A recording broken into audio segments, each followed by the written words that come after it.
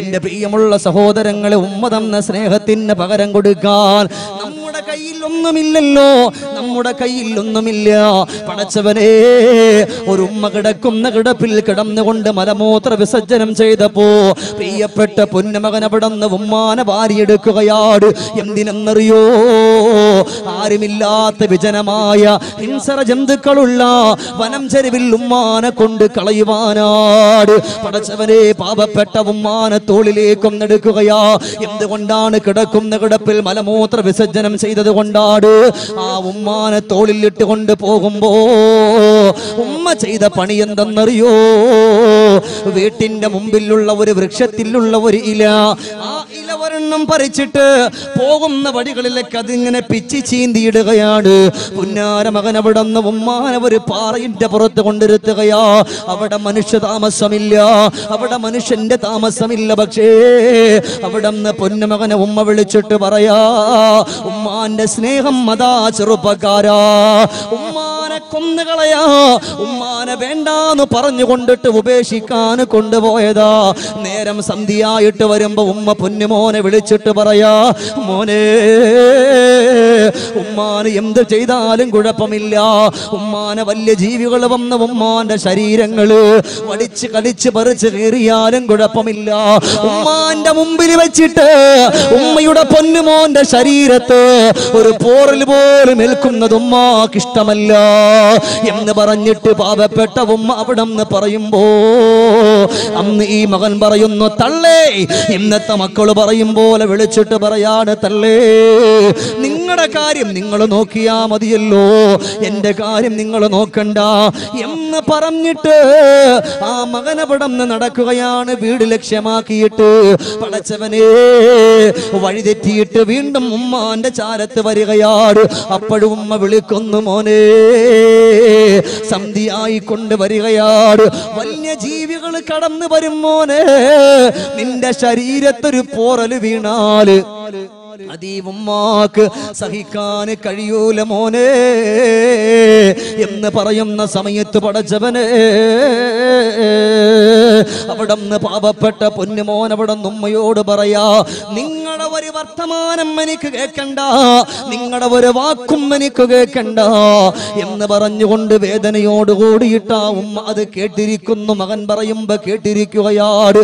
സുബ്ഹാനല്ലാഹ്, നാലാമത്തെ പ്രാവശ്യം വഴിതെറ്റിയിട്ട് ഉമ്മാന്റെ ചാരത്ത് വരികയാണ്.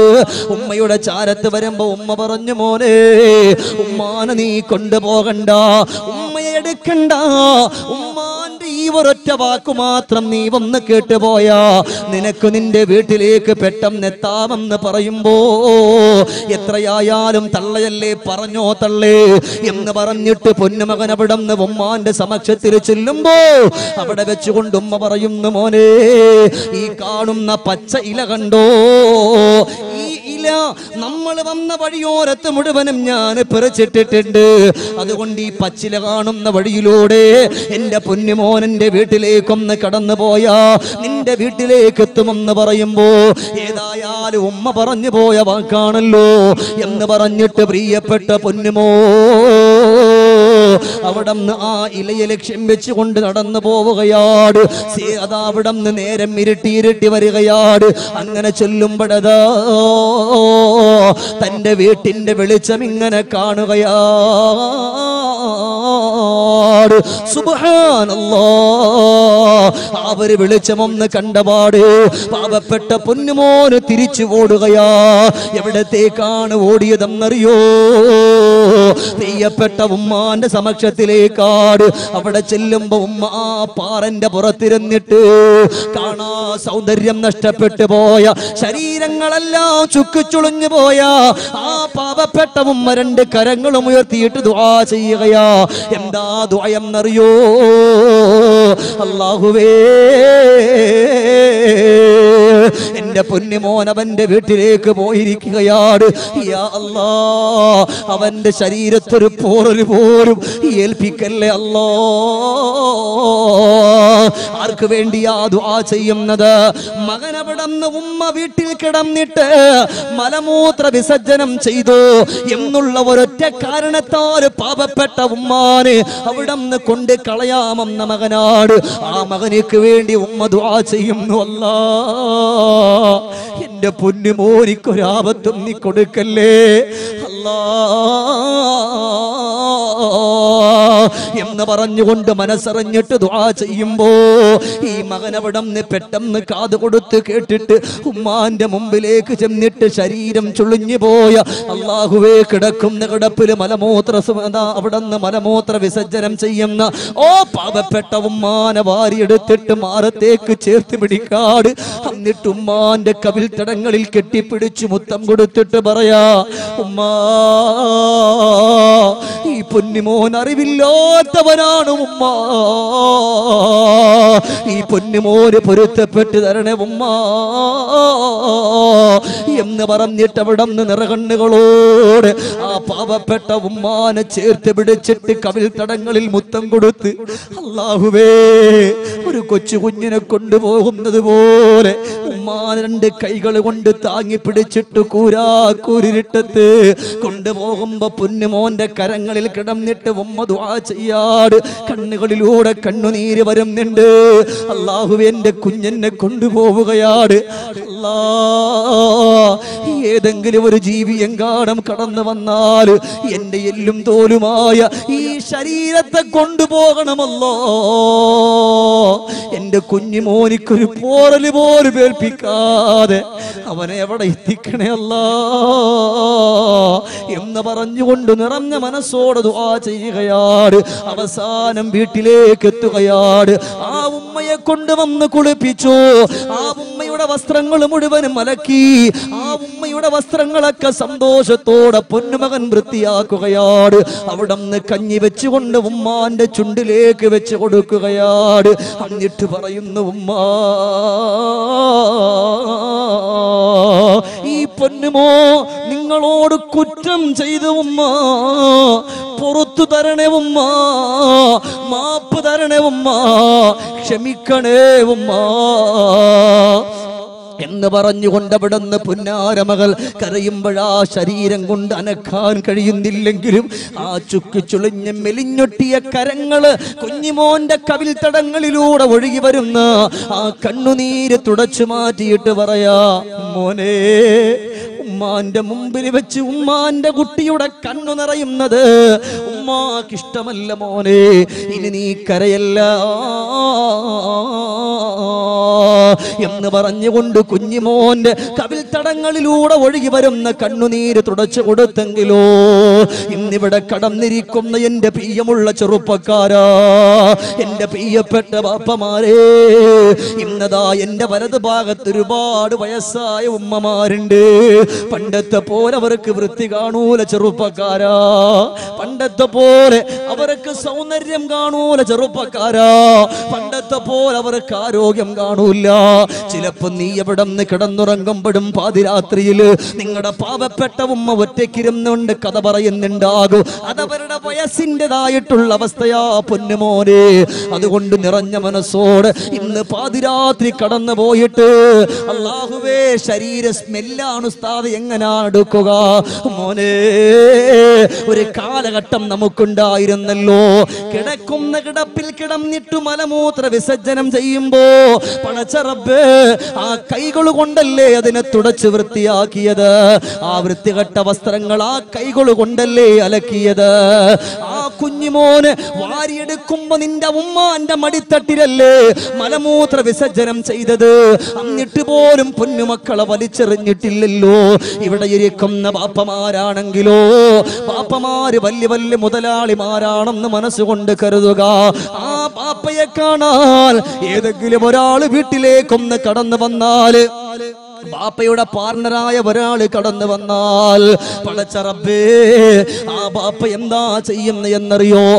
അവിടുന്ന് ശരീരത്തിലൂടെ കരിയും മഴുക്കും പുകയും പിടിപ്പിച്ച് നടക്കുന്ന കുഞ്ഞുമോനെ പോടാകത്ത് കയറിയെന്നൊരിക്കലും ഒരു ബാപ്പയും പറഞ്ഞിട്ടില്ല. ആ ശരീരത്തിലൂടെ അഴുക്കും മണ്ണും ചെളിയും പിടിച്ച ആ പൊന്നുമോനെ വാരിയെടുത്തിട്ട് അവന്റെ കവിൽ തടത്തിൽ മുത്തം കൊടുത്തിട്ട് ഈ പാവപ്പെട്ട ബാപ്പ പറഞ്ഞ വാക്കെന്തെന്നറിയോ? ഇതെന്റെ മൂത്ത മോനാ,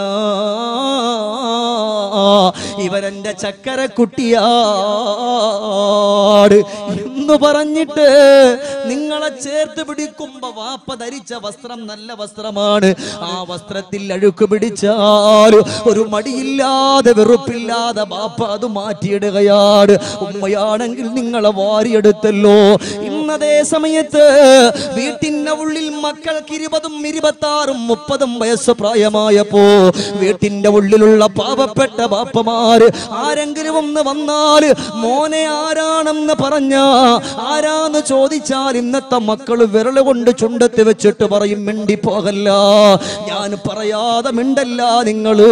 അവിടെ ഒരു പക്ഷേ പാവപ്പെട്ട ബാപ്പയെങ്കാണം ഇറങ്ങി വന്നു പോയാൽ അവിടെ ബാപ്പാന്റെ കൈപിടിച്ച് റൂമിന്റെ ഉള്ളിൽ കൊണ്ടുപോയിട്ട് പറയുന്ന മക്കളുണ്ടല്ലോ, നിങ്ങൾക്കെന്തേ പറഞ്ഞാലും മനസ്സിലാകില്ലേ, നിങ്ങൾ എന്നെ നാണം കെടുത്തുവോ ബാപ്പാ എന്ന് ചോദിക്കും. നാണത്തമില്ലാത്ത നട്ടല്ലില്ലാത്ത മക്കളോട് പറയാ, ആണത്തമെന്ന് പറഞ്ഞാൽ എത്ര വലിയ മുതലാളിമാര് കടന്നു വന്നാലും, എത്ര വലിയ സമ്പന്നരെ കടന്നു വന്നാലും, എത്ര വലിയ വാതു പറയുന്ന ഉസ്താദുമാര് കടന്നു വന്നാലും ഇതെന്റെ ബാപ്പയാണെന്ന് പറയാൻ ആണത്തം കാണിക്കുന്നവരാണ് ആണത്തമുള്ളത്.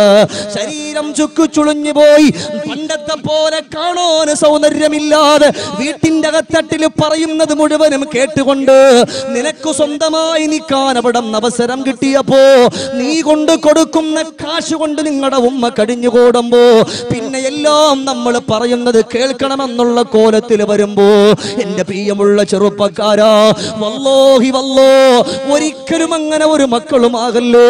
ഉമ്മ വരുന്നത് വന്നോട്ടെ, ബാപ്പ വരുന്നത് വന്നോട്ടെ, നാണത്വത്തോടെ പറയണം ഇതെന്റെ ബാപ്പയാണ്, ഇതെന്റെ ബാപ്പയാണ്, ഇതെന്റെ ഉമ്മയാണ് എന്ന് പറയുമ്പോഴാ ബാപ്പാന്റെ മനസ്സിലുണ്ടാകുന്നൊരു സന്തോഷം. അത് നിന്റെ സ്വർഗത്തിലേക്കുള്ള വഴിയല്ലേ ചെറുപ്പക്കാരാ. അല്ലാഹുവിന്റെ നരകത്തിന്റെ പടുകുഴിയിലേക്ക് പോകാതെ പടച്ചവന്റെ സ്വർഗത്തിന്റെ ആനന്ദത്തിലേക്ക് വരാനുള്ള ഏറ്റവും നല്ല എളുപ്പ വഴിയാണ് ആ ബാപ്പാന്റെ ചിന്ത. ആ ഒരു ചിന്ത നമ്മുടെ മനസ്സിന്റെ ഉള്ളിലില്ലേ, വല്ലാഹി വല്ലാ ഫഖദ് ഖസറ ഖുസ്റാനാ, അവൻ പരാജയത്തിന്റെ പടുകുഴിയിലാണെന്ന് ഒരിക്കലും കളവ് പറയാത്ത ലോകത്തിന്റെ രാജകുമാരൻ അഷ്റഫുൽ ഖൽഖ് മുഹമ്മദുർ റസൂലുള്ളാഹി സല്ലല്ലാഹു അലൈഹി വസല്ലം. നിങ്ങൾ ചിന്തിക്കും, ഈ കൂട്ടത്തിൽ തന്നെ നിങ്ങൾ ഈ കൂട്ടത്തിൽ മക്കളുണ്ട്, ബാപ്പയുണ്ടല്ലോ, ചിന്തിക്കും അല്ലാഹ് എൻ്റെ മകൻ എങ്ങനെ എന്നോട് അല്ലേ. ഞാൻ ചോദിക്കട്ടെ, വിദേശത്തുള്ള മക്കൾ, വിദേശത്ത് ഇവിടെ ഒരുപാട് സഹോദരങ്ങൾ പോയിട്ടുണ്ട്, അള്ളാഹു നമ്മളെ കബൂലാക്കുമാറാകട്ടെ. ഇവിടെ ഒരുപാട് വിദേശികളുണ്ട്. അല്ലെങ്കിൽ പോട്ടെ, നമ്മൾ കൂട്ടുകാർക്ക് പലവട്ടം വിളിച്ചു, നമ്മൾ ചില ആളുകൾ ഫോണിൽ സംസാരം തുടങ്ങിയാൽ ഇതിപ്പോ ഞാൻ ഇത് പറഞ്ഞപ്പം സംഘാടകർ ഇപ്പൊ എൻ്റെ അടുത്ത് ചോദിക്കും, ചങ്ങായി നിന്നെ വിളിച്ചിട്ട് തീരെ കിട്ടലില്ലല്ലോ, നീ എടുക്കത്തുമില്ലല്ലോ എന്ന് ഒരു പക്ഷെ പറയുന്നത്. ഇവരങ്ങനെ പറയില്ല, നല്ല ടീമാണ്, അള്ളാഹു തആല കബൂലാക്കട്ടെ, അല്ലെങ്കിൽ എനിക്കിവിടെ പോകാൻ പറ്റൂലേ. ഇന്ന് ഏതായാലും അവർ പറയില്ല, ധൈര്യമായിട്ട് എനിക്ക് പറയാൻ കഴിഞ്ഞാലേ പറയുള്ളൂ. ഏതായാലും അള്ളാഹുവേ നമ്മുടെ ഈ സദസ്സിന് സന്തോഷത്തിന്റെ എല്ലാ വഴികളും നീ തുറന്നു നൽകി അനുഗ്രഹിക്കണേ റഹ്മാനെ. ഒരിക്കലും ഒരു മോശവും ഒരു കണ്ണീരും ഒരു കഷ്ടപ്പാടും ഈ ഇരിക്കുന്ന ഒരു വാപ്പമാർക്ക് നീ കൊടുക്കല്ലേ റഹ്മാനെ. അള്ളാഹു മരിക്കുന്ന സമയം ലാ ഇലാഹ ഇല്ലല്ലാഹ് ഉറക്കെ ചൊല്ലി മരിക്കാനുള്ള സൗഭാഗ്യം ഞങ്ങൾക്കൊക്കെ നൽകണേ റഹ്മാനെ. നമ്മുടെ ഉമ്മമാർ പടച്ചോനെ മക്കൾ സ്നേഹിക്കുന്നത് കണ്ടിട്ട് സന്തോഷത്തോടു കൂടി മരിക്കുന്നവർ ഉൾപ്പെടുത്തണേ അല്ലാഹ്. അല്ലേ, എത്ര ആളുകളാ. ഒരുപാട് നമ്മൾ കൂട്ടുകാരോട് കഥകൾ പറഞ്ഞു, കൂട്ടുകാരോട് സംസാരിച്ചു, ഭാര്യയോട് സംസാരിച്ചു, മക്കളോട് സംസാരിച്ചു. എന്നാൽ സുബ്ഹാനല്ലാഹ് ഒരു മിനിറ്റെങ്കിലും നിങ്ങളെ ഉമ്മയോട് ഉമ്മ ഭക്ഷണം കഴിച്ചോ, ഉമ്മ ചോറ് കഴിച്ചോ എന്ന് ചോദിക്കാൻ ഇന്നത്തെ മക്കളാകുന്ന നമുക്ക് കഴിയുന്നോ? പടച്ചവനെ, വഅലിന് കയറുന്നതിന് മുമ്പ് ഈ സാധു എന്ന് ഉമ്മാനെ വിളിക്കും. എന്തിനാണ് ഉമ്മാനെ വിളിക്കാൻ ഞാൻ ഒരു ടൈം ടേബിൾ അവിടെ ഉണ്ടാക്കിയത്? ആ ഒരു വിളിയും ആ ഒരു ദുആയും ഇതുപോലെ ഞാൻ മൈക്കിന്റെ മുമ്പിൽ നിൽക്കുമ്പോ എന്റെ ശബ്ദത്തിന് അതൊരു സന്തോഷമാണെന്ന് മനസ്സുകൊണ്ട് കരുതിയിട്ടാണ് അല്ലാ ഈ സാധുവിന്റെ ഉമ്മയും ബാപ്പയും ഉൾപ്പെടെ ഇവിടെ ഉള്ള മുഴുവൻ ബാപ്പമാർക്കും ഖൈർ കൊടുക്കണേ അല്ലാ. അവരുടെ രോഗങ്ങൾ മാറ്റണേ അല്ലാ, അവരുടെ വിഷമങ്ങൾ മാറ്റണേ അല്ലാ. വിദേശത്തുള്ള ഏതെങ്കിലും ഒരു മകൻ അവിടെ പെരുന്നാളിന്റെ സുദിനത്തില് പ്രിയപ്പെട്ട ഭാര്യയെ വിളിച്ചു, മക്കളെ വിളിച്ചു. ഭാര്യ പറഞ്ഞു, ഇക്കാ നമ്മൾ ഇന്നിപ്പോ ആലപ്പുഴയിലൂടെ കടന്നു പോകുമ്പോ പെരുന്നാളായതുകൊണ്ട് നമ്മൾ പല സ്ഥലങ്ങളിൽ ചെറുതായിട്ടൊന്ന് കറങ്ങാൻ പോവുകയാ. നമ്മൾ അവിടെ നിന്നതാ കൂട്ടുകാരെ വീട്ടിൽ പോവുകയാ, അതാ നമ്മുടെ മൂത്താളിന്റെ വീട്ടിൽ പോവുകയാണ്, മാമയുടെ വീട്ടിൽ പോവുകയാണ്, അനുജന്റെ വീട്ടിൽ പോവുകയാണെന്നൊക്കെ പറയുമ്പോ അവിടെ നിന്ന് ഭർത്താവിനോട് അപ്പോഴും ചോദിച്ചിട്ടില്ല, പെരുന്നാളിന്റെ വിവരം ചോദിച്ചിട്ടില്ല പെങ്ങള്. എന്നാൽ അവിടെ നിന്ന് പ്രിയപ്പെട്ട ചില ഭർത്താക്കന്മാര് ആ ഒരു വാക്ക്, ഭാര്യയുടെ വാക്ക് കേട്ട്, മക്കളുടെ വാക്ക് കേട്ട് അവിടെ നിന്ന് ഫോൺ കട്ട് ചെയ്ത് പോകും. അപ്പോഴും ഉമ്മ വീടിൻ്റെതായിട്ടുള്ള വാതിൽ പടിയിൽ പോയി നിൽക്കും. എന്തിനാണ്? മക്കൾക്ക് 60 വയസ്സായാലും ആ മക്കളുടെ ശബ്ദം ഒന്ന് കേട്ടാ ആ ഉമ്മാക്ക് മനസ്സിന് വല്ലാത്തൊരു കുളിരാട്. അല്ലാഹുവേ, അവിടെ നിന്ന് പോയി നിൽക്കുന്ന ഉമ്മ, മക്കള് ഫോൺ അവിടെ നിന്ന് കൊടുത്തിട്ടില്ലെന്ന് മനസ്സിലാകുമ്പോ അവിടെ നിന്ന് മെല്ലെ അവിടെ നിന്ന് റൂമിൽ വന്നിരിക്കും. ആ കവിൾത്തടങ്ങളിലൂടെ കണ്ണുനീരൊലിക്കും. അല്ലാഹുവേ, അവനെ എത്ര എടുത്തതാ റബ്ബേ, അവനിക്കെത്ര മുത്തം കൊടുത്തതാ റബ്ബേ, അവനെ ഒരു മിനിറ്റ് കാണാതിരുന്ന മനസ്സുകൊണ്ട് പൊട്ടിക്കരഞ്ഞവളല്ലേ റബ്ബേ, അവനും നിന്നെ നോക്കിയിട്ടില്ലല്ലോ അല്ലാ എന്ന് പറഞ്ഞുകൊണ്ട് കരഞ്ഞു പോവുകയാണ് പാപപ്പെട്ട ഉമ്മ.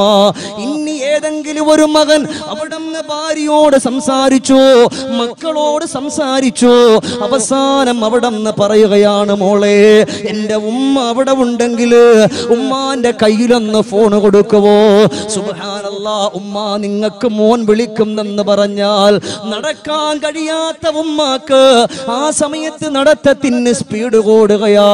പേടിച്ച പാട മോനെ, ഉമ്മ എവിടെയും പോകുമെന്നല്ല, ഉമ്മ സഞ്ചരിക്കാൻ പോകുന്നുവെന്നല്ല, ഉമ്മാന്റെ വായിലൂടെ ആദ്യം വീഴുന്നൊരു വാക്ക്, ഉമ്മാന്റെ കുട്ടി വല്ലതും കഴിച്ചിട്ടുണ്ടോ? ഉമ്മാന്റെ കുട്ടി വല്ലതും കഴിച്ചിട്ടുണ്ടോ? മോനെ, നീ മെലിഞ്ഞു പോയോ അതോ നന്നായോ? നിന്നെ കാണാൻ ഉമ്മക്ക് ആഗ്രഹമാവുകയാണ്. അവിടെ കടങ്ങൾ ഉമ്മാക്ക് പ്രശ്നമല്ല, ബുദ്ധിമുട്ടുകൾ ഉമ്മാക്ക് പ്രശ്നമല്ല. പൊന്നുമകൻ എപ്പോഴും സന്തോഷവാനായിരിക്കണം എന്ന് പറഞ്ഞിട്ടാ നമ്മുടെ ഉമ്മമാർ നടക്കുന്നത്. എന്റെ പ്രിയമുള്ള ചെറുപ്പക്കാരാ, ഷമീർ ദാരിമി ഉൾപ്പെടെ ഉള്ളവർ എല്ലാ ദിവസവും ഇതുപോലെ വാഹനത്തിൽ യാത്ര ചെയ്യുമ്പോ പടച്ചവനെ, അപകടങ്ങളില്ലാതെ നമ്മുടെ ലക്ഷ്യസ്ഥാനത്തേക്ക് എത്താനുള്ള കാരണം ഏതെന്നറിയോ? വീട്ടിന്റെ ഉള്ളിൽ ഇരുന്നു കൊണ്ട് നമുക്ക് വേണ്ടിയിട്ട് മനസ്സ് പൊട്ടി ദുആ ചെയ്യുന്ന നമ്മുടെ പാപപ്പെട്ട ഉമ്മമാരെ ഉപ്പമാരെ ദുആയാ. സമുദ്രത്തിലേക്കൊന്ന് കടന്നു പോയിട്ട് അവിടെ നിന്ന് കടലിന്റെ തിരമാലകളെ ഭേദിച്ചുകൊണ്ട് കടന്നു പോയിട്ട് നല്ലതുപോലെ ആഴക്കടലിന്റെ പുറത്തുകൂടെ കടന്നുപോയി മത്സ്യബന്ധനം നടത്തി വീട്ടിലേക്ക് വരുന്നത് നിങ്ങൾ അറിയില്ലെങ്കിലും പടച്ചവനെ, അവിടെ നിന്ന് സംസാരിക്കാൻ പോലും കഴിയാത്ത ഉമ്മമാര് ദുആ ചെയ്യുമല്ലാ. എന്റെ കുഞ്ഞിനൊരു ആഫത്തും വെക്കാതെ, ഒരു ബുദ്ധിമുട്ടും വെക്കാതെ, ഒരു നൊമ്പരവും വെക്കാതെ അല്ലാഹുവേ എന്റെ പൊന്നുമോൻ ഇവിടെ എത്തിക്കണേ അല്ലാ. ഉമ്മ, എന്റെ പ്രിയമുള്ള ചെറുപ്പക്കാരാ, മക്കൾക്കും 60 വയസ്സായെന്ന് മനസ്സുകൊണ്ട് കരുതുന്നു. കരുതുക. എന്നാലും ആ പാവപ്പെട്ട ഉമ്മ ഉറങ്ങൂല. മകൻ വരാൻ താമസിച്ചാൽ കൂടെ കൂടെ ജനാല തുറന്നിട്ട് നോക്കും. മകന്റെ വാഹനത്തിന്റെ ശബ്ദം കേൾക്കുന്നു. മകൻ എവിടെ എത്തി? അവിടെ നിന്ന് ഉമ്മാക്കറിയാതെ ഉറക്കം വരൂല്ല. വിദേശത്തേക്ക് അവിടെ നിന്ന് പോവുകയാണെങ്കിൽ ഭാര്യയോട് സലാം പറഞ്ഞല്ലോ, മക്കളോട് സലാം പറഞ്ഞല്ലോ. അവിടെ നിന്ന് ഉമ്മയോടുമ്മ പോകുന്നെന്ന് പറഞ്ഞിട്ടിറങ്ങിയാലും ഭാര്യയും മക്കളും വീട്ടിന്റെ അകത്തട്ടിലേക്കൊന്ന് കടന്നു പോയാൽ പടച്ചവനെ, പൊന്നുമോന്റെ വാഹനം അവിടെ നിന്ന് കണ്ണിൽ നിന്ന് മറയുന്നത് വരെ വീടിന്റെ ജനാലയുടെ പാളി തുറന്നിട്ട് നോക്കുന്ന ഒരേ ഒരു മുഖമേതാ? അത് ഉമ്മാന്റെ മുഖമാ. അവിടെ നിന്ന് കണ്ണിൽ നിന്ന് വാഹനം മറഞ്ഞാൽ രണ്ട് കൈകൾ ഉയർത്തിയിട്ട് ദുആ ചെയ്യുന്ന ഒരേ ഒരു ശരീരമേതാ?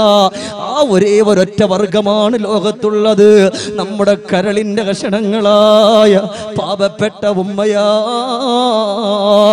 ഉമ്മ ജീവിച്ചിരിക്കുമ്പോൾ ഉമ്മാന്റെ വിലയറിയൂലല്ലോ.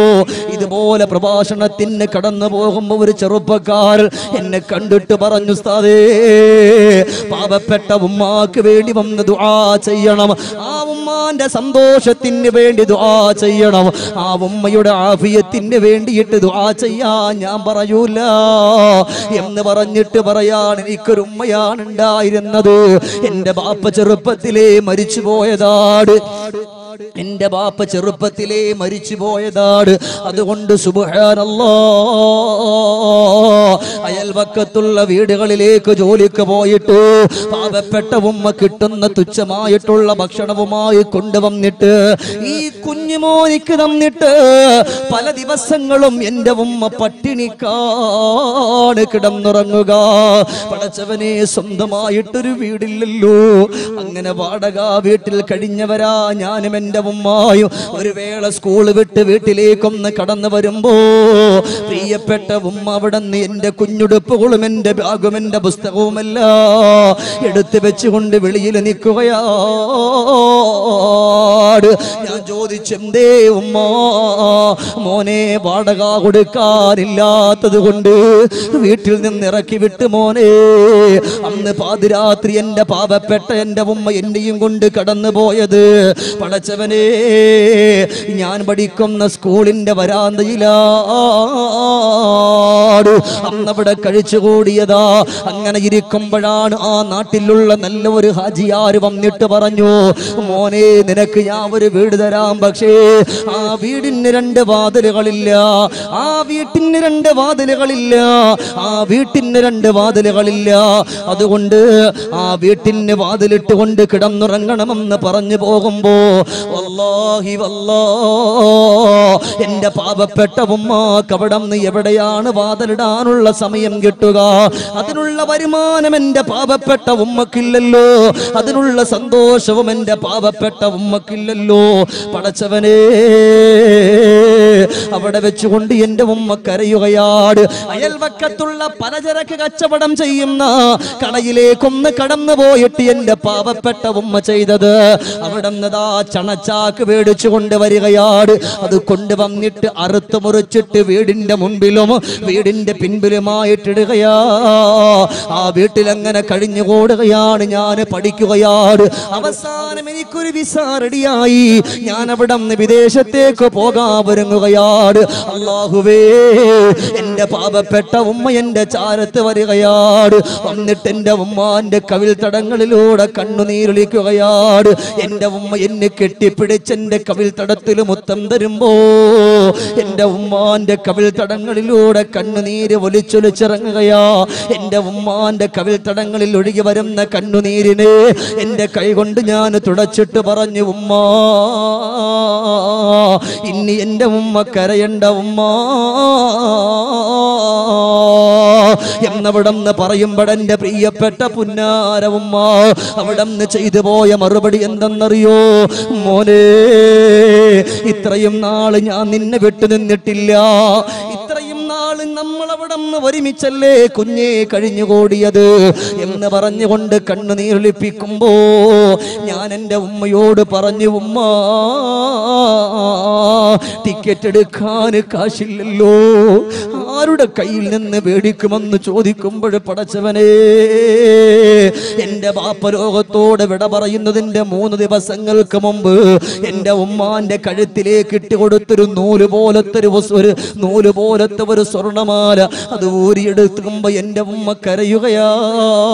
മോനെ, ഇന്നേവരേക്ക് നമ്മൾ പട്ടിണി കിടന്നിട്ട് ഊരാത്ത മാലയാട് ഇതാ കൊടുത്ത് വിറ്റോ, എന്റെ കുഞ്ഞിമോന് ടിക്കറ്റ് എടുത്തുകൊണ്ട് കടന്നു പൊക്കോ എന്ന് പറഞ്ഞിട്ട് ഞാൻ നടക്കാ ഒരുങ്ങുകയാട്. അവിടെ നിന്ന് ടിക്കറ്റൊക്കെ എടുത്ത് ഉമ്മാന്റെ ചാര വന്നിട്ട് യാത്ര പറയാ ഒരുങ്ങുമ്പോ പ്രിയപ്പെട്ട ഉമ്മ പറഞ്ഞു, മോനെ,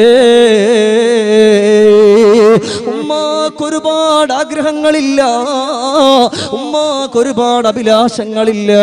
ഉമ്മാന്റെ ആഗ്രഹം ഒരു 3 സെന്റ് വസ്തു മേടിച്ചിട്ട് അതിൽ ഒരു വീട് വെച്ചിട്ട് ഈ ഉമ്മാനെ ഒന്ന് കിടത്തുവോ, ഈ ഉമ്മാനെ ഒന്ന് കിടത്തുവോ.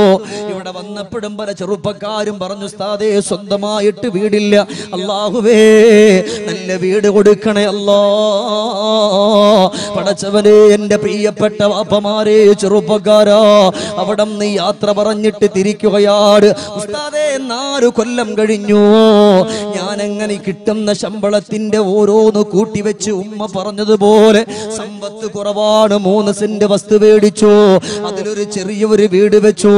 എന്റെ ഉമ്മ പറഞ്ഞതുപോലെ അടക്കവും ഒതുക്കവും നല്ല വാതിലുകളും വെച്ചു. എന്നിട്ട് എന്റെ ഉമ്മ പറഞ്ഞു, മോനെ, നാളെ വീടിന്റെ പാല് കാച്ചാട് ഉമ്മാന്റെ കുട്ടി കടന്നു വരുമ്പോ ഒരു ഖുർആനും കൂടെ കൊണ്ടുവരണം. സുബ്ഹാനല്ലാഹ്, എന്റെ ഉമ്മ പറഞ്ഞതുപോലെ നാളെ ഞാൻ നാട്ടിലേക്ക് വരികയാണ് ഉസ്താദേ. നാളെ സുബഹ് നിസ്കാരം കഴിഞ്ഞ പാട് എന്റെ വീടിന്റെ പാല് കാച്ചാട്. അങ്ങനെ ഞാൻ അവിടെ നിന്ന് കടന്നു പോവുകയാണ്. പടച്ചവനെ, എയർപോർട്ടിലേക്ക് വന്നിറങ്ങി. എന്റെ ഖുർആൻ, ഉമ്മ പറഞ്ഞ ഖുർആൻ മാത്രം ഞാൻ എന്റെ കൈകളിൽ പിടിച്ചു. ആ ഖുർആനും കൊണ്ട് കടന്നു വരികയാണ്. ബാങ്ക് കേൾക്കാ, തുച്ഛമായ മിനിറ്റുകളെ ബാക്കിയുള്ളൂ. എന്റെ കൂട്ടുകാരി എയർപോർട്ടിൽ നിന്ന് എന്നെ വിളിച്ചു കൊണ്ട് പോകുമ്പോ തന്നെ വീടിന്റെ മുറ്റത്ത് ട്യൂബ് ലൈറ്റുകൾ കാണുകയാണ്, നല്ല പന്തലുകൾ കാണുകയാണ്. യാ അല്ലാഹ്, ഞാൻ അവിടെ നിന്ന് മനസ്സുകൊണ്ട് കരുതിയത് എന്റെ പ്രിയപ്പെട്ട പുന്നാര ഉമ്മ അവിടെ ആളുകൾക്ക് വരാനുള്ള സൗകര്യങ്ങൾ ചെയ്തിരിക്കുകയാണ്. എന്റെ കൂട്ടുകാര് പറഞ്ഞു, മോനെ, നിന്റെ ലഗേജൊക്കെ ഇങ്ങ് തായോ, ഞങ്ങൾ വെക്കാം. നിന്റെ കയ്യിലുള്ള ഖുർആൻ ഇങ്ങ് തായോ, ഞങ്ങൾ വെക്കാം. ഞാൻ പറഞ്ഞു, വേണ്ട, നിങ്ങൾ വെക്കണ്ട, ഇതെന്റെ ഉമ്മാന്റെ കയ്യിൽ കൊടുക്കാനുള്ളതാ. ഞാൻ ചോദിച്ചെവിടെയാണ് എന്റെ പൊന്നുമ്മ, എവിടെയാ എന്ന് പറയുമ്പോൾ ഒരാളും ഒന്നും പറയുന്നില്ല. അതിൽപ്പെട്ട ഒരു ചെറുപ്പക്കാരന്റെ കൈപിടിച്ചുകൊണ്ട് കടന്നു പോകുമ്പോൾ പടച്ചവനെ, കുറച്ച് വിദൂരത്തുന്നേ പെണ്ണുങ്ങളുടെ ഖുർആനിന്റെ ശബ്ദം ഇങ്ങനെ കേൾക്കുകയാണ്. എന്തേ റബ്ബേ, പെണ്ണുങ്ങൾ ഇങ്ങനെ വന്നിരുന്നു കൊണ്ട് ഖുർആൻ ഓതുന്നത്. എന്നെ അവിടെ നിന്ന് കൈപിടിച്ചുകൊണ്ട് പോകുമ്പോ എന്നോടൊപ്പം പുതിയ വീട്ടിന്റെ ഉള്ളിൽ സന്തോഷത്തോടെ കടന്നു വരാനുള്ള എന്റെ ഉമ്മാനെ അല്ലാഹുവേ വെള്ളത്തുണി കൊണ്ട് പുതപ്പിച്ചിട്ടിരിക്കുകയാണ്. പുന്നാര മകനാകുന്ന ഞാന് ഉമ്മയുടെ ചാരത്ത് പോയിട്ട് ഉമ്മ എന്ന് വിളിച്ചിട്ട് എന്റെ പൊന്നുമ്മ അനങ്ങിയില്ല ഉസ്താദ്. ഞാൻ അവിടെ വെച്ചുകൊണ്ട് 2 തെറ്റുകൾ ചെയ്തു പോയി. ഒന്ന്, ഞാൻ കൊണ്ടുവന്ന ഖുർആനുണ്ടല്ലോ, എന്റെ ഉമ്മാന്റെ കരങ്ങളിൽ, മരിച്ച ഉമ്മാന്റെ കൈയെടുത്തിട്ട് ആ കരങ്ങളിൽ വെച്ചു. എന്നിട്ട് അവിടെ നിന്ന് ഖുർആൻ എടുത്ത് കൊണ്ടുവരുമ്പോൾ പടച്ചവന്റെ പള്ളിന്ന് ബാങ്ക് കേൾക്കുകയാ. എന്റെ വീടിന്റെ വാതിൽ ഞാൻ തുറക്കുകയാണ്. ആദ്യം ഞാൻ ചെയ്ത എന്തെന്നറിയോ, ആ വാതിൽ തുറന്നിട്ട് എന്റെ ഉമ്മാന്റെ മയ്യിത്തെടുക്കുകയാണ്. ആ വീട്ടിന്റെ ഉള്ളിലേക്ക് ഞാനൊന്ന് തുറന്നിട്ട് എന്റെ ഉമ്മാന്റെ മയ്യിത്താണ് പടച്ചവരെ ആദ്യം ഞാൻ അവിടെ കൊണ്ടുവച്ചത്. ആ മയ്യിത്ത് ഞാൻ അവിടെ കൊണ്ടുവച്ചിട്ട് അല്ലാ, ആദ്യം ഞാൻ നിസ്കരിച്ച 2 റക്അത്ത് സുന്നത്തല്ല, ആദ്യം ഞാൻ ചെയ്തത് എന്റെ ഉമ്മാന്റെ മയ്യിത്ത് നിസ്കാരം ഞാൻ അങ്ങ് നിസ്കരിക്കുകയാണ്. എന്റെ മനസ്സ് പൊട്ടി ഉസ്താദ്. അവിടെ വെച്ചുകൊണ്ട് ഞാൻ പറഞ്ഞു പോയി, ഉമ്മ, ഈ കുഞ്ഞിമോനോടൊപ്പം അടക്കവും ഒതുക്കവുമുള്ള വാതിലുള്ള വീടിൽ അവിടെ നിന്ന് വീട് വേണോന്ന് പറഞ്ഞല്ലോ. അങ്ങനത്തെ വീട് മകനുണ്ടാക്കിയപ്പോ ഈ പൊന്നുമോനോടൊപ്പം താമസിക്കാതെ എന്റെ ഉമ്മ പോവുകയാണോ? പടച്ചവനെ, ഉമ്മാന്റെ മയ്യത്ത് കൊണ്ടുവന്നിട്ട് പള്ളിക്കാട്ടിൽ വെച്ചുകൊണ്ട് കബറടക്കുകയാണ്. കബറടക്കിയിട്ട് ഞാൻ അവിടെ നിന്ന് തിരിച്ചെന്റെ വീട്ടിലേക്ക് എത്തുകയാണ്. യാ അല്ലാ, അവിടെ നിന്ന് ഞാൻ നോക്കുമ്പോ പുതിയ വീട്ടിന്റെ ഉള്ളിൽ പഴയ ഒരു അലമാരയുണ്ട്. ആ ഒരു അലമാര ഞാൻ തുറക്കുമ്പോൾ പടച്ചവനെ മനസ്സ് പൊട്ടിപ്പോവുകയാണ്. ചെറുപ്പകാലത്ത് ഞാൻ ധരിച്ചിരുന്ന കുഞ്ഞുടുപ്പുകളുണ്ട്, എന്റെ കളിപ്പാട്ടങ്ങളുണ്ട്, അതുപോലും കളയാതെ എന്റെ ഉമ്മ എല്ലാം സൂക്ഷിച്ചു വെച്ചിരിക്കുകയാണ്. അതുകൊണ്ട് ഉസ്താദേ, ഈ 2 പവന്റെ മാല ഞാൻ നിങ്ങളുടെ കയ്യിൽ തരികയാ. ഇന്ന് നിങ്ങൾ എവിടെയാണ് പ്രഭാഷണത്തിന് പോകുന്നത്? അന്ന് നിങ്ങൾ കൊടുക്കണമെന്ന് പറഞ്ഞപ്പോ അന്ന് പോയ പരിശുദ്ധമായ ഹിഫ്ദുൽ ഖുർആനിന്റെ കോളേജിന്റെ പണിക്ക് വേണ്ടി ആ കോളേജിന് വേണ്ടി കൊടുത്തുകൊണ്ട് ദുആ ചെയ്തു. എന്റെ പ്രിയപ്പെട്ട ചെറുപ്പക്കാരാ, ഉമ്മ ജീവിച്ചിരിക്കുമ്പോ ഉമ്മാന്റെ വിലയറിയൂല്ല, ബാപ്പ ജീവിച്ചിരിക്കുമ്പോ ബാപ്പാന്റെ വിലയറിയൂല്ല. ഇവ 2 പേരും നമ്മിൽ നിന്ന് പിരിഞ്ഞു പോകുമ്പോഴാണ് ആ വീട്ടിന്റെ ഉള്ളിലേക്കൊന്ന് ചെന്ന് കയറുമ്പോൾ പടച്ചവനെ എന്തോ ഒരു വല്ലാത്തൊരവസ്ഥയാണ്. ആ ഉമ്മയും ബാപ്പയും ജീവിച്ചിരിക്കുമ്പോ എത്ര വഴക്ക് കൂടിയാലും എത്രത്തോളം വർത്തമാനം പറഞ്ഞാലും ആ വീട് സ്വർഗമല്ലേ ചെറുപ്പക്കാരാ. നിങ്ങളുടെ വീട്ടിന്റെ മുമ്പിൽ നിങ്ങൾ അവിടെ നിന്ന് ജോലി കഴിഞ്ഞിട്ട് വരാൻ സമയം വൈകിയാലും നിങ്ങളുടെ ഭാര്യക്കും നിങ്ങളുടെ മക്കൾക്കും കൂട്ടിനായി വെളിയിൽ ഒരു കസേരയിട്ടൊരു വടിയും ഇടിച്ചിട്ട് നിങ്ങളുടെ ബാപ്പ ഇരുന്നാൽ ആ വീട്ടിലൊരു ആളനക്കമില്ലേ ചെറുപ്പക്കാരാ.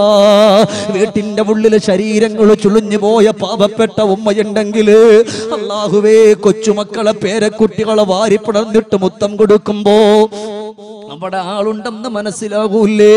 ആ ഒരു സ്നേഹം എത്രയോ ആളുകൾക്ക് നഷ്ടമായി. പലരുടെയും ഉപ്പമാര് മരിച്ച് കബറിലാ, ഉമ്മമാര് മരിച്ച് കബറിലാണ്. അതുകൊണ്ട് ഞാൻ ചുരുക്കിയിട്ട് വരികയാ. നമ്മൾ പ്രഭാഷണം തുടങ്ങിയിട്ട് 2 മണിക്കൂറാവുകയാണ്.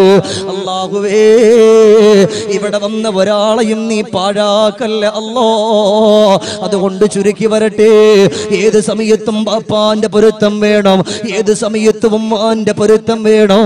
അതുകൊണ്ടാണ് ബഹുമാനപ്പെട്ട അബൂ യസീദുൽ ബിസ്താമി റളിയല്ലാഹു തആല അൻഹു അവിടെ നിന്ന് എപ്പോഴും നിസ്കരിക്കുന്നവരാണ്, എപ്പോഴും സുജൂദുകൾ ചെയ്യുന്നവരാണ്, എപ്പോഴും നോമ്പെടുക്കുന്നവരാണ്. പടച്ചവനെ, ഒരല്പം സമയം കിട്ടിയാ അള്ളാഹ്ക്ക് വേണ്ടി നിസ്കരിക്കാൻ ഓടുന്ന ആളാ. ഒരു ദിവസം മുതവെടുത്തുകൊണ്ട് നിസ്കരിക്കാനെന്ന് കടന്നു പോകുമ്പോ ഉമ്മ വിളിക്കുന്നു, മോനെ അബൂ യസീദുൽ ബിസ്താമിയേ, ഉമ്മാന്റെ ചാരത്തേക്കൊന്ന് വരുവോ? ഉമ്മാന്റെ അരഭാഗം വേദനിക്കുകയാണ്, മോനൊന്ന് തടകി തരുവോ എന്ന് പറയുമ്പോൾ പൊന്നുമോനവിടം കടന്നു വരികയാ. യാ അല്ലാ, അവിടെ ഇരുന്നു കൊണ്ട് അബൂ യസീദുൽ ബിസ്താമി റളിയല്ലാഹു തആല തടവി കൊടുക്കുകയാണ്. ഉമ്മ അറിയാതെ ഉറങ്ങുകയാ. അപ്പോഴാണ് അബൂ യസീദുൽ ബിസ്താമി റളിയല്ലാഹു അൻഹുവിന്റെ മനസ്സിന്റെ ഉള്ളിൽ ഇവിടെ നിന്ന് എഴുന്നേറ്റ് പോയാലോ എന്നൊരു ചിന്ത വരുമ്പോഴാണ് പടച്ചവന്റെ ഖുർആനിന്റെ ഓർമ്മ വരുന്നത്. ربك ألا تعبدوا إلا إياه وبالوالدين إحسانا إما يبلغن عندك الكبر أحدهما أو كلاهما ولا تقل لهما أف ولا تنهرهما وقل لهما قولا كريما واخفض لهما جناح الذل من الرحمة وقل رب ارحمهما كما ربياني صغيرا എന്നുള്ള ഖുർആനിന്റെ ആയത്ത്, മാതാവിന് പിതാവിന് സേവനം ചെയ്യണമെന്നുള്ള ആയത്ത് ഓർമ്മ വരുമ്പോ അവിടെ നിന്ന് എഴുന്നേറ്റ് പോകാതെ അവിടെ തന്നെ ഇരുന്നു കൊണ്ട് തുടങ്ങുമ്പോ സുബഹി നിസ്കാരത്തിന് വേണ്ടി ഉമ്മ അവിടെ നിന്ന് കണ്ണു തുറക്കുമ്പോ അബൂ യസീദുൽ ബിസ്താമിയാകുന്ന പൊന്നുമകനോട് ഉമ്മ ചോദിക്കുകയാണ്, ഓ പൊന്നുമോനെ, എന്തേ നീ നിസ്കരിക്കാൻ കടന്നു പോയിട്ടില്ലേ? ഇല്ല ഉമ്മ, നിങ്ങളുടെ പൊന്നുമോന് കടന്നു പോയിട്ടില്ല ഉമ്മ. ഉമ്മാക്കൊരു വേദന വരുമ്പോഴെങ്ങനാണുമ്മോ ഈ പൊന്നുമോൻ ഇവിടെ എഴുന്നേറ്റ് പോകുന്നത് എങ്ങനാണുമ്മ? ഈ പൊന്നുമോനെ ഉമ്മാന്റെ ഗർഭാശയത്തിന്റെ അകത്തട്ടിൽ കൊണ്ടു നടക്കുമ്പോ ഉമ്മ എത്ര കരഞ്ഞില്ല ഉമ്മ, ഉമ്മ എത്ര വേദനിച്ചില്ല ഉമ്മ, ഉമ്മ എത്ര നൊമ്പരപ്പെട്ടില്ല ഉമ്മ, ഉമ്മ എത്ര കരഞ്ഞിട്ടില്ല ഉമ്മ. ഉമ്മ കഴിച്ച ഭക്ഷണത്തിന് പോലും രുചിയില്ലാതെ ഉമ്മ അവിടെ നിന്ന് ഛർദിച്ചിട്ടില്ല ഉമ്മ. അത് ഈ പൊന്നുമോനിക്ക് വേണ്ടിയല്ലേ ഉമ്മ എന്ന് പറഞ്ഞുകൊണ്ട് അവിടെ നിന്ന് പൊന്നുമോൻ പറയാട്, അതുകൊണ്ട് എനിക്ക് സന്തോഷമാണ് ഉമ്മ എന്നവിടെ നിന്ന് പറഞ്ഞു പോയെങ്കിലോ എന്റെ പ്രിയമുള്ള ചെറുപ്പക്കാരാ, മുസാഅദയുടെ കർമ്മധീരരായ സംഘാടകർ ഇതുപോലെ പടച്ചവനെ ഏതെങ്കിലും ഒരാൾക്ക് പടച്ചവന്റെ ദീനിന്റെ സന്തോഷത്തിന്റെ ഒരു വടികൾ അവിടെ നിന്ന് കിട്ടിപ്പോയാൽ അത് ആനന്ദമാണെന്ന് പറഞ്ഞുകൊണ്ട് ഇവിടെ ഇതുപോലത്തെ പ്രഭാഷണം നടത്തിയപ്പോ ഇവിടെ ഷമീർ ദാരിമി കടന്നു വന്നുകൊണ്ട് മാതാവിന്റെ പിതാവിന്റെ മഹത്വങ്ങൾ ചുരുങ്ങിയ രൂപത്തിൽ പറഞ്ഞപ്പോ അല്ലാഹുവേ ഞങ്ങൾ തീരുമാനിക്കുകയാ, ഇന്ന് മുതൽ എന്റെ ഉമ്മാന്റെ മുഖത്ത് നോക്കി ഞാൻ ഒന്നും പറയൂല, എന്റെ ഉമ്മയെ ചീത്ത വിളിക്കൂല, എന്റെ ഉമ്മയെ കുറ്റപ്പെടുത്തൂല, എന്റെ ഉമ്മയെ ആക്ഷേപിക്കൂല. എന്റെ വീട്ടിന്റെ ഉള്ളിലുള്ള എന്റെ പാവപ്പെട്ട ബാപ്പാന് പൊന്നെ പോലെ ഞാൻ ഇന്ന് മുതൽ സ്നേഹത്തിന്റെ സന്തോഷത്തിന്റെ വഴികളിലൂടെ എന്റെ ബാപ്പാനെ കൊണ്ടുവരാൻ പോവുകയാണ്. എന്റെ എന്ത് ചോദിച്ചാലും കൊടുക്കാൻ പോവുകയാ, എന്റെ ബാപ്പയോട് സ്നേഹത്തോടെ കടക്കാൻ പോവുകയാ. ഇന്ന് പാതിരാത്രിയില് ആ ബാപ്പാന്റെ പൊരുത്തം ചോദിക്കാതെ, ഉമ്മാന്റെ പൊരുത്തം ചോദിക്കാതെ ഞാൻ കിടന്നുറങ്ങൂല അല്ലാ.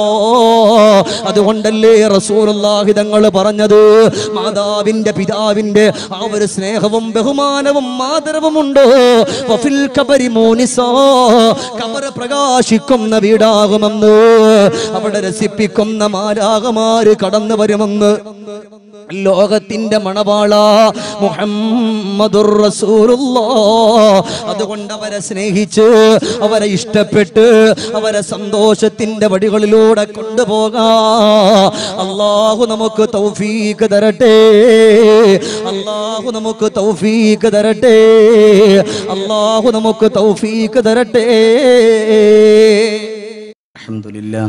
الحمد لله رب العالمين حمدا يوافي نعمه ويكافئ مزيدا. اللهم صل وسلم على رسولك سيدنا وحبيبنا ومولانا محمد. അർഹമുറാഹിമായ അല്ലാഹുവേ, കരുണക്കടലായ അല്ലാഹ്, ഞങ്ങളുടെ ഈ ഒരുമിച്ച് കൂടൽ നീ സ്വീകരിക്കണേ റഹ്മാനെ. അല്ലാഹുവേ, ഞങ്ങളുടെ ജീവിതത്തിന്റെ പ്രയാസങ്ങളും നൊമ്പരങ്ങളും കണ്ണീരുകളൊക്കെ നീ മാറ്റിത്തരണേ അല്ലാഹ്. പടച്ചവനെ, ഞങ്ങൾ ഇവിടെ നിൽക്കുമ്പോൾ റബ്ബേ നിന്റെ ദീനിന്റെ സദസ്സിലാണ് ഞങ്ങൾ നിൽക്കുന്നത്. യാ അല്ലാഹ്, ഈ നൃത്തത്തിന് പകരം ഞങ്ങൾ നാളെ നിന്റെ മഹ്ശറയിൽ നിർത്തല്ലേ പടച്ചവനെ. പെട്ടെന്ന് നിന്റെ സ്വർഗീയ ലോകത്തേക്ക് കൽബർക്കിൽ ഖാതിഫി ഇടിമിന്നൽ വേഗത്തിൽ കടന്നു പോകാനുള്ള സൗഭാഗ്യം ഞങ്ങൾക്ക് നൽകണേ അല്ലാഹ്. പടച്ചവനെ, ഹദിയ ചെയ്തവർ, ബക്കറ്റിൽ കാശിട്ടവർ, അതുപോലെ റബ്ബേ ഈ പരിശുദ്ധമായ ദീനിന്റെ സദസ്സിന് ഇന്നലെയൊക്കെ സഹായിച്ചവർ, അവരെന്തൊക്കെ ഹദിയ ചെയ്തോ അത് മുഴുവനും നീ ഖബൂലാക്കണേ അല്ലാഹ്, നീ സ്വീകരിക്കണേ അല്ലാഹ്. കരുണക്കടലായ അല്ലാഹ്, കാരുണ്യവാനായ അല്ലാഹ്, ഞങ്ങൾ ആർക്കും രോഗം തന്നിട്ട് ഞങ്ങളെ കിടത്തിക്കളയല്ല തമ്പുരാനെ, ഞങ്ങളെ കിടത്തിക്കളയല്ലേ തമ്പുരാനെ. പടച്ചവനെ, ഞങ്ങളുടെ ശരീരങ്ങളിൽ ക്യാൻസറിന്റെ ഒരണുവങ്കാണം ഒളിഞ്ഞു കിടപ്പുണ്ടെങ്കിൽ അല്ലാഹ് ഈ സദസ്സിന്റെ ബറക്കത്ത് കൊണ്ട് തുടച്ചു മാറ്റണേ അല്ലാഹ്. പടച്ചവനെ, ഞങ്ങളൊക്കെ എപ്പോഴും വാഹനങ്ങളിൽ യാത്ര ചെയ്യുന്നവരാണ്. പടച്ചവനെ, ഞങ്ങൾ ആരെയും അപകട മരണങ്ങളിൽ പെടുത്തല്ല റബ്ബേ.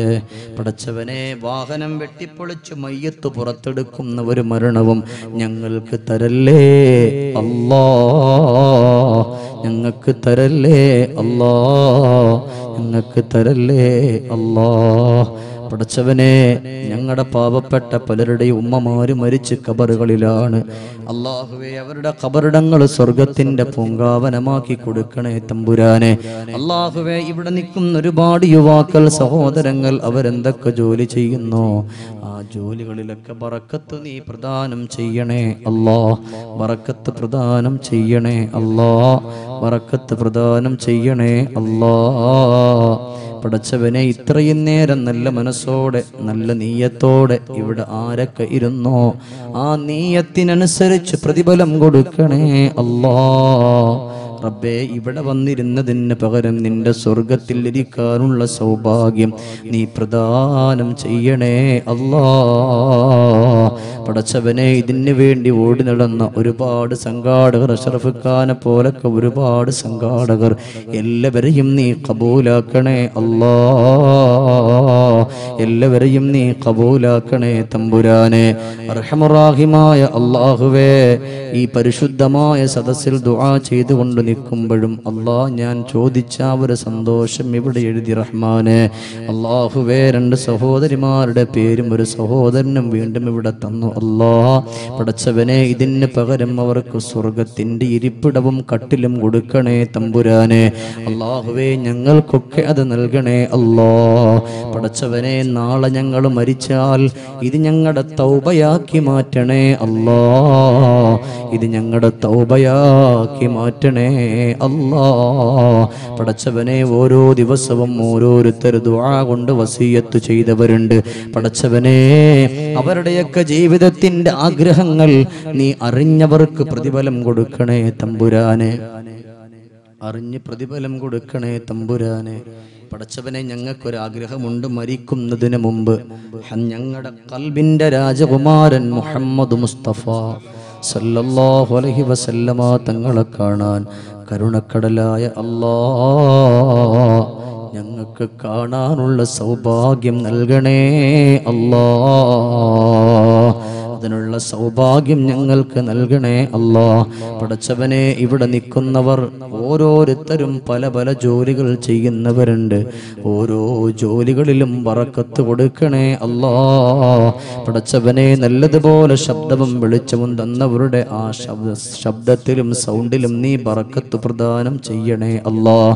പടച്ചവനെ, ഒരു ദിവസം പോലും ഒഴിവില്ലാതെ വാഹനമോടിച്ചെല്ലാ പ്രഭാഷണ സ്ഥലങ്ങളിലും എന്നെ കൊണ്ടെത്തിക്കും എൻ്റെ സഹോദരൻ അല്ലാഹുവേ, ആഫിയത്തുള്ള ദീർഘായുസ് കൊടുക്കണേ അല്ലാഹ്. ഇവിടെ പറഞ്ഞ പിതാവിന്റെ ഖബർ സ്വർഗത്തിന്റെ പൂങ്കാവനമാക്കണേ തമ്പുരാനെ. അല്ലാഹുവേ, സ്ഥലം തന്നവർ, അതുപോലെ ഞങ്ങളെ സഹായിച്ചവർ, പല സഹോദരങ്ങൾ എന്തൊക്കെ ആഗ്രഹങ്ങളാണോ അവരുടെയൊക്കെ മനസ്സുകൾ അറിഞ്ഞിട്ട് സന്തോഷം കൊടുക്കണേ അല്ലാഹ്. പടച്ചവനെ, ഇന്നിവിടെ വന്നപ്പോൾ നല്ല രീതിക്ക് ഭക്ഷണം തന്ന വീട്ടുകാരുണ്ട്. അല്ലാഹുവേ, സ്വർഗീയ വിരുന്നും സൽക്കാരവും കൊടുക്കണേ അല്ലാഹ്, സ്വർഗീയ വിരുന്നും സൽക്കാരവും കൊടുക്കണേ റബ്ബേ. ഇവിടെ നിൽക്കുന്ന ഓരോരുത്തരുടെ മനസ്സ് എനിക്കറിഞ്ഞൂടാ, അവരുടെ മനസ്സിന്റെ ഉള്ളിലുള്ള ഹലാലായ മുറാദുകൾ നീ ഹാസിലാക്കി കൊടുക്കണേ അല്ലാഹ്. അല്ലാഹുവേ, നമ്മുടെ മാതാപിതാക്കൾക്ക് രോഗം തന്നിട്ട് പരീക്ഷിക്കല്ലേ അല്ലാഹ്, നമ്മുടെ ഭാര്യമാർക്ക് രോഗം തന്നിട്ട് പരീക്ഷിക്കല്ലേ അല്ലാഹ്, ഞങ്ങളുടെ പൊന്നുമക്കൾക്ക് രോഗം തന്നിട്ട് പരീക്ഷിക്കല്ലേ അല്ലാഹ്. പടച്ചവനെ, ഞങ്ങളുടെ ദുആയ നീ സ്വീകരിക്കണേ തമ്പുരാനെ. اللهم ربنا لا تردن أيدينا خائبين بسبب ذنوبنا يا رب العالمين آمين برحمتك يا أرحم الراحمين. വൈവിധ്യങ്ങൾ നിറഞ്ഞ ഇത്തരം മതപ്രസംഗങ്ങൾ യൂട്യൂബിലൂടെ നിങ്ങൾക്ക് ലഭിക്കാൻ Musiland ഓഡിയോസിന്റെ Islamic ചാനലായ Musiland Islamic channel subscribe ചെയ്യുക.